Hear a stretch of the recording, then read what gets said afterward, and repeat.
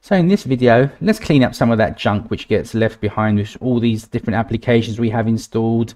You know, they create all these kind of temporary files. I don't know, browsers, they've got all these cookies, their history, logs, not just browsers, different applications. I mean, any application you use will kind of create its own trail and files which it leaves behind on your system, and over time that's gonna just waste space really. So let's see how we can clean things up a bit.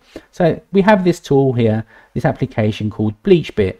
There's lots of these kind of different applications, guys, but the reason I'm showing you this is because it's a free one. It's free, it's good, highly used. It's got a nice community following because it's free, open source, as I said. So people do actively contribute to it, making it better, adding more options to support more kind of applications to do all this kind of cleanup of your system, like I said. So once we're here on the website of BleachBit, which is bleachbit.org, you can just click on the download now button here. You have two options to select from. It can be installed on Linux or Windows. I'm going to click on the Windows icon. And here for Windows, we have two types of downloads. We have the BleachBit installer, which will actually install the application on your system, or preferably, which is, well, my preference, what I like to use is a portable edition of the software. So it's the BleachBit portable version. We'll click on that. So you can just download the portable edition, extract it onto your system, and just run it directly from the folder without no need to install. So download's done, looks like here. We'll close the browser, we don't need it now, and we'll go to our downloads folder. Here's BleachBit. We'll just right click on it and extract it with whatever application you've got for compressed files. I'll just use the built-in Windows one, so I'm going to click on extract all, extract, and that's just going to extract it into its own BleachBit folder. As you can see, it's created the BleachBit folder here. Just wait for that to complete the extraction. Right, go into the folder now. There's another folder in here, go in there, and we're looking for the actual BleachBit application to run. So just scroll down a bit till we find it. Here it is. So we don't want the console, we want this one, the BleachBit. So just double click on that to start the app. Do you want to allow this app to make changes to your device? Indeed we do, so we'll click on yes.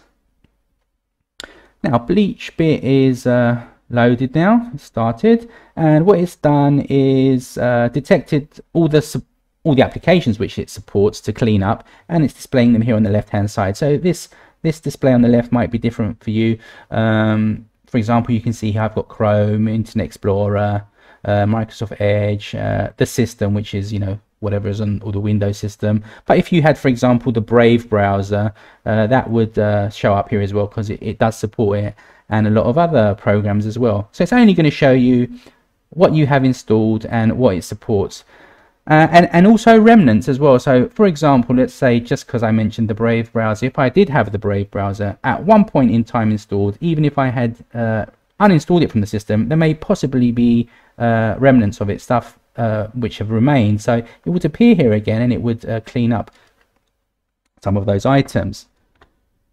As I said, it's community supported as well. So other than the built-in detections of applications which it supports, the community does add its own, what should we call them, definitions, add-on, or just ways to identify other applications which you may have installed. And we can see those community additions by going here onto the top left hand corner to the BleachBit icon and going to the preferences. Now here, if we select here this option which says download and update cleaners from community, so we'll select that, we'll hit close. We need to just restart the app, so I'm going to close the app now and open it up again. So I'll go back to my downloads folder, back into the BleachBit folder, and run the app again. And now it's going to download all those community additions, so you'll probably have a lot more things will show up. Yeah, there you go. You can see now it's detected Notepad++, which I do have installed. There you go. You can see it here, but that wasn't there before. So yeah, with the community additions, you're going to have a lot of extra. It's going to have the ability to clean up a lot of extra applications. So go through whatever it is you want to select to be cleaned up. If there's any option which could be, let's say, dangerous or cause a delay on your system, it will tell you. There's nice explanations for what everything does, what all of these options do, which you're selecting. So, for example, if I was to click on Google Chrome, it tells you here on the right-hand side what all of these options do, and you do get you do get warnings for some of them. For example, passwords, because that could be a dangerous one if you delete your passwords accidentally from anything you have saved in Chrome. If I was to select that, it gives you a nice little warning. So let's just see that. Yeah, this is the warning here. Warning regarding your Chrome passwords. This option will delete your saved passwords, and you can decide if you want to do that or not. So yeah, basically select everything which you want to clean up.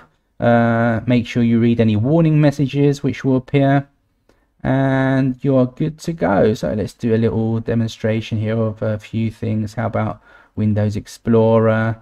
Warning, there you go, another warning about the recent documents, and it's going to reset the pinned locations and the quick access as well to default. So you will get these warnings, which is nice to read in case you just go in and randomly selecting everything.